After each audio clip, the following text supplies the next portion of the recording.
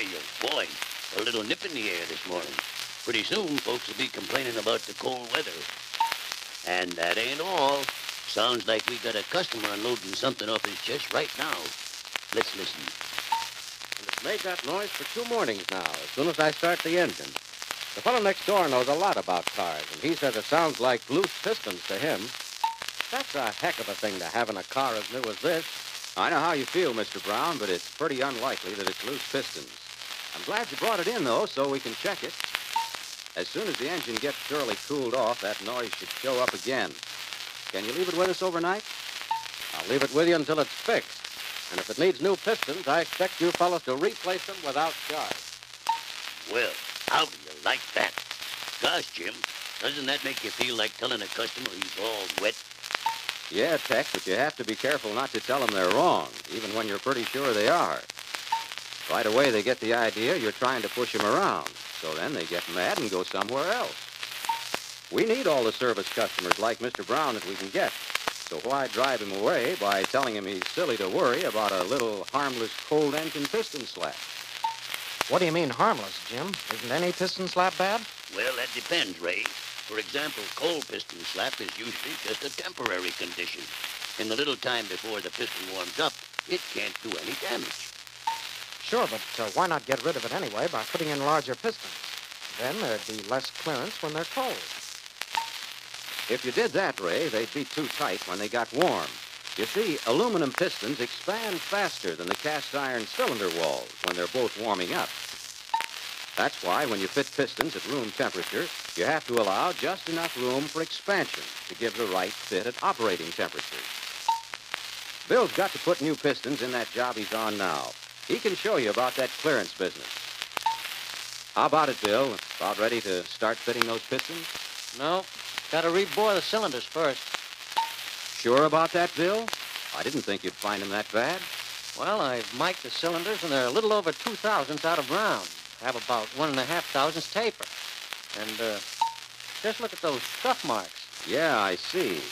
But careful honing might take care of them. Well, they look pretty deep to me. Maybe to the eye, but not to the hone. Marks, even a couple of thousandths deep, are duck soup for a hone. Tech's about right, Bill. In most cases, we sure ought to try honing before we decide to rebore. And we don't want to forget the cleaning job. You can say that again. Any honing dust left on the cylinder wall makes the piston act like it's tight, even if it's actually too loose.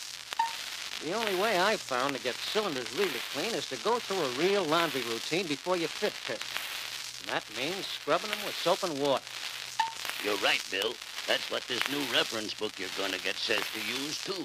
Yeah, and it also says, be sure you dry all parts after you clean them. Say, Ray, while Bill's working on those cylinder walls, suppose you and I talk about pistons. For instance, we all know they're cam ground.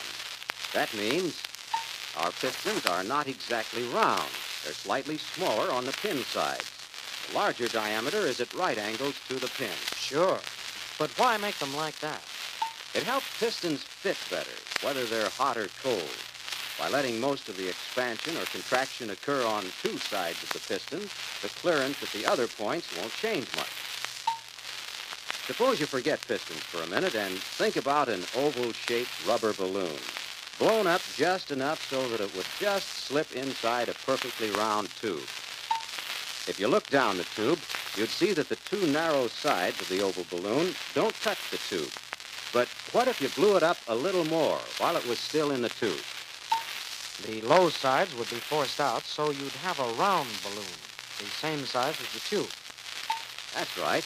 And an oval or cam ground piston works the same way. When it's warmed up, it expands where it's easiest, on the low side.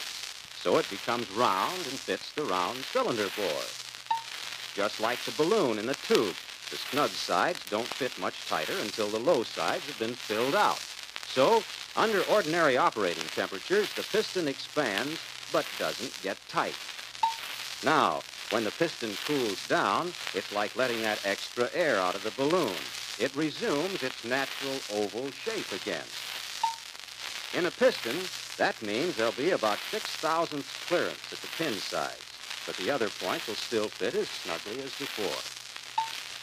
In other words, by letting the piston sort of breathe in and out at the sides, it fits pretty well on the thrust bases, whether it's hot or cold.